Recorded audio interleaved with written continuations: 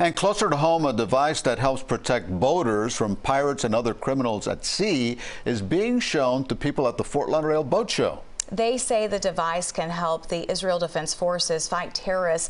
They are in the process of getting the device into the country. CBS News Miami's Morgan Reiner is at the boat show with all the details. This Century Pack is being introduced to boaters at the Fort Lauderdale Boat Show because it shoots 35 feet and can deter anyone who's trying to come up to your boat. But this company is also working with Israel. Jody Allen Crow is a school administrator in Minnesota.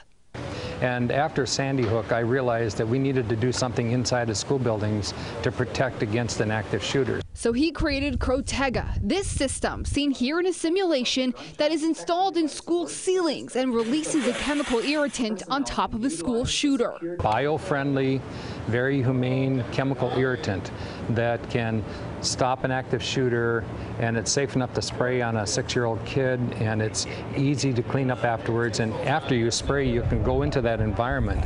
All those things that you can't do with pepper spray. Crotega started off by inventing that sealing device. Then they created the canister. But now they're offering this backpack, which is motorized and shoots over 35 feet to deter anyone who's coming up to your boat. Lou Crumpkin lives in Aventura and is a former Israel Defense Forces paratrooper focused on counterterrorism. He saw the product and knew Israel needed it.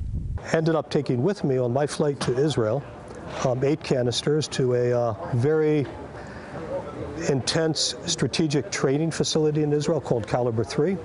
Krupkin also works for Caliber 3, which is the counterterrorism and security academy that trains the Israeli army, police, and other government agencies. Every citizen, every civilian really should be carrying this. He said this device could be used in close quarters without impacting the soldier, like the spider web of tunnels under Gaza. Crotega says they will be here at the boat show for the remainder of the weekend if you're interested in learning anything more. At the Fort Lauderdale International Boat Show, Morgan Reiner, CBS News, Miami.